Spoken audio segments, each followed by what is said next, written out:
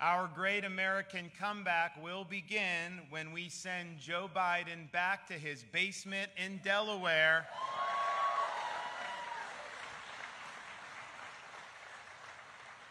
He spends a lot of his time as president on vacation. We might as well make it permanent, and we will get that done. Now, he did see, I think a lot of people saw, he had a fall at this Air Force event, and you know, I don't know if he sustained injuries, but I just want to say that we hope and wish Joe Biden a swift recovery from any injuries he may have sustained, but we also wish the United States of America a swift recovery from the injuries it has sustained because of Joe Biden and his policies.